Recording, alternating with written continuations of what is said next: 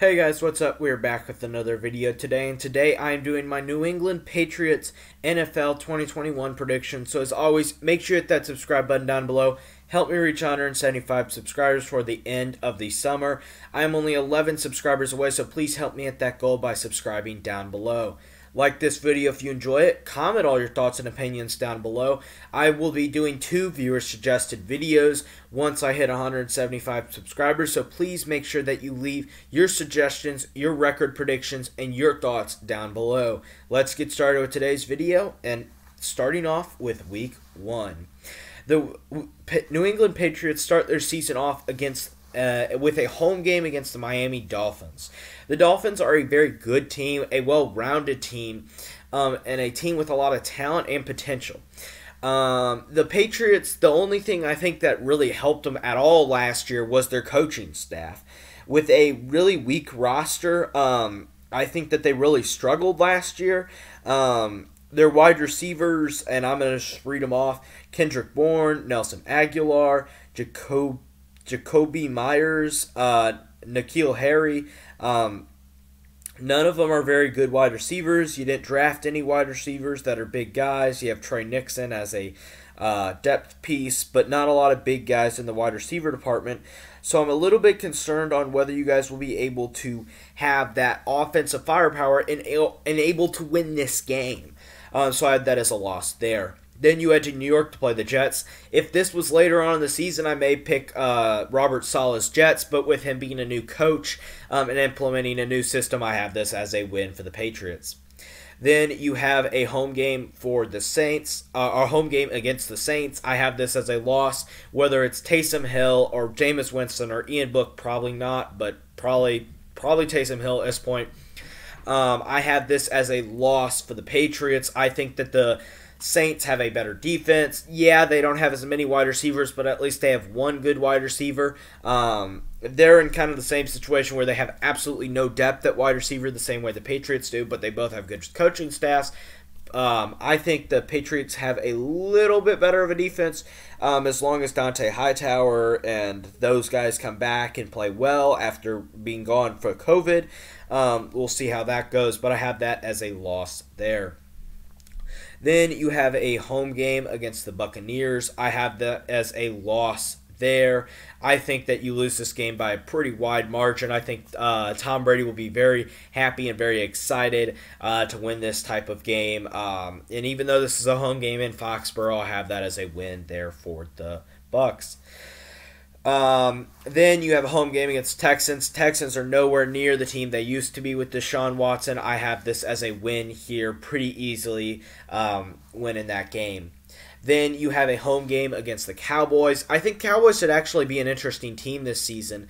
With Dak Prescott coming back, Ezekiel Elliott, Tony Pollard, Amari Cooper. They have all sorts of wide receiver weapons and running back weapons, something that the Patriots do not have. Their defense is a lot weaker than the Patriots' defense, so I could see concerns and problems there.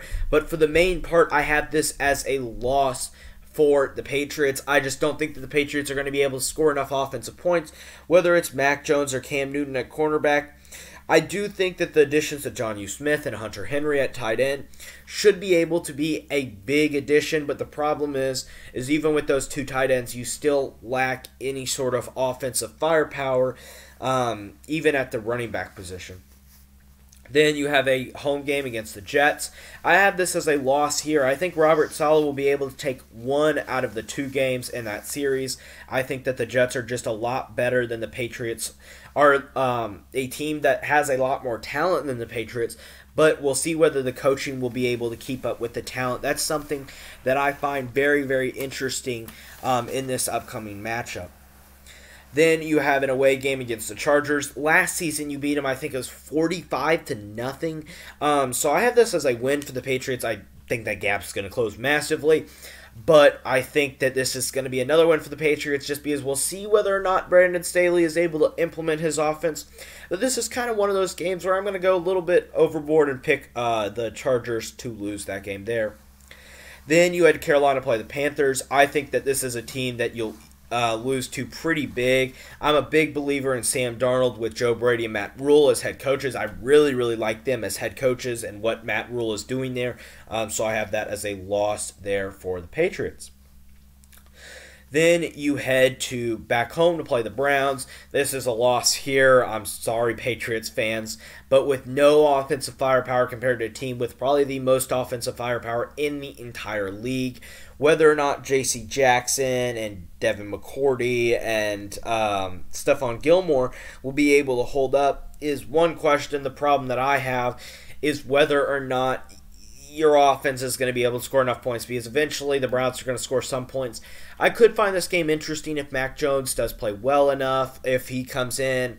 I don't believe in Cam Newton at all, but maybe if Ramondre Stevenson, James White, and Damian Harris are decent at running back, and maybe Hunter Henry and John U. Smith could be interesting there, but I had that as a loss there.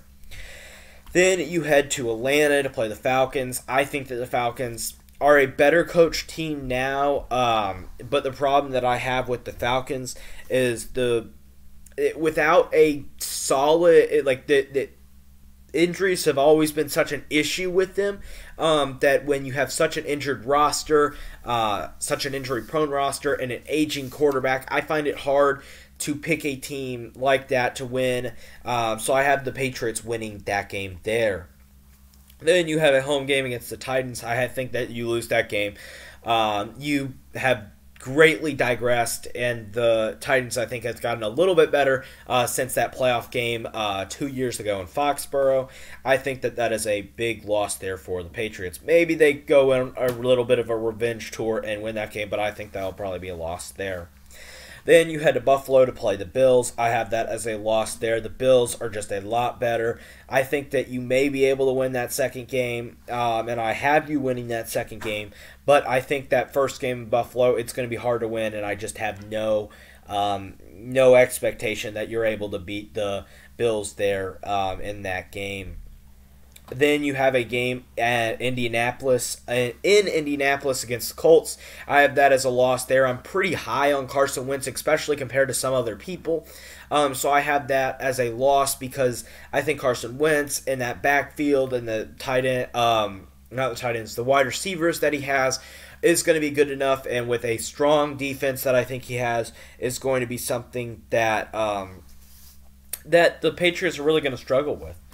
Then you have a home game against the Bills, and like I said previously, I have this as a win here. I think that your coaching staff will be able to eke out a couple wins here or there that you really shouldn't just because they're so good. But I really wouldn't be surprised if you have this as a loss here at the end of the year.